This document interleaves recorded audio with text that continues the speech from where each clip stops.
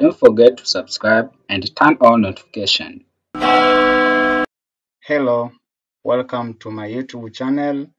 In this tutorial, we are going to learn indexing, selection, and filtering in Python Pandas for data scientists. Import Pandas as PD. From Pandas, import read_csv.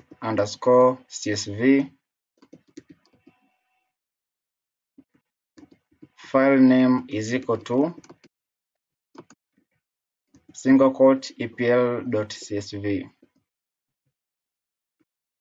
Data is equal to read_csv brackets file name. Data dot head bracket learn your cell. Now we have loaded our data. Add new cell. Data.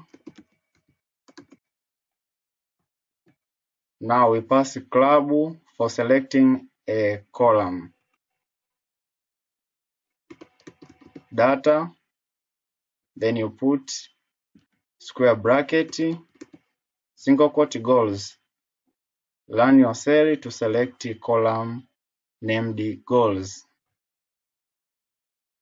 Insert another cell, that is selection of column. Data dot lock 0.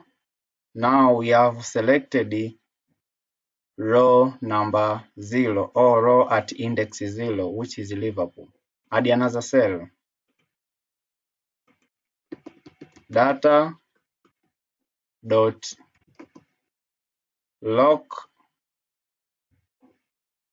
path the number of row you want to select, which is row number 3 or row at index 3. The row at index number 3 is Man City. Add another cell. Now we are going to select row and column by integers. Data dot iloc square bracket 0, 2. Now we have selected Arsenal and Liverpool, which are the rows with their column. Data dot iloc square bracket 2, 4. Now we have selected 2 clubs at row number 2 and number 4. Data dot iloc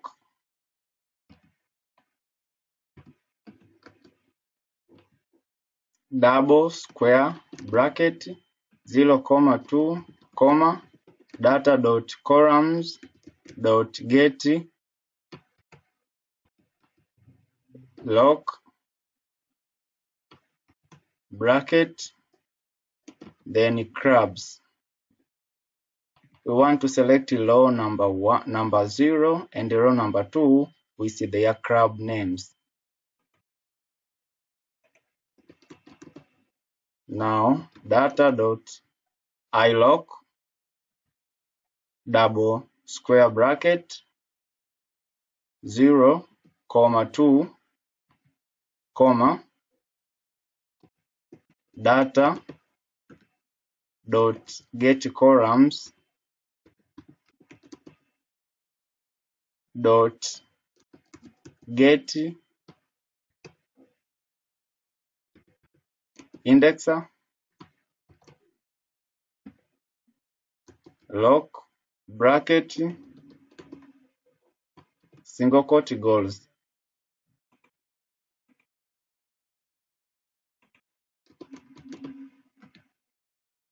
Yes, from above cell we have selected row number 0 and row number 2 with column named goals.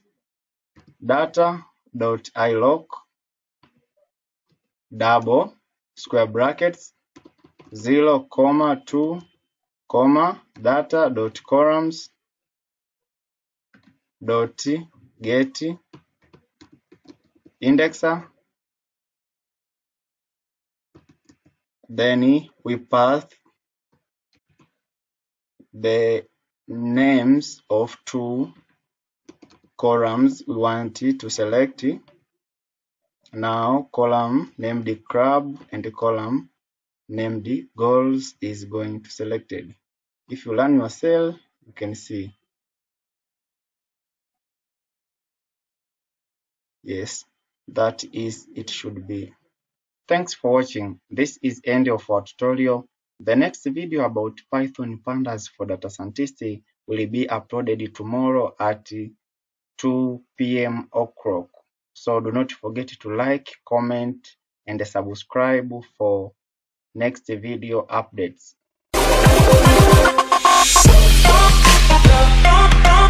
Don't forget to subscribe and turn on notification.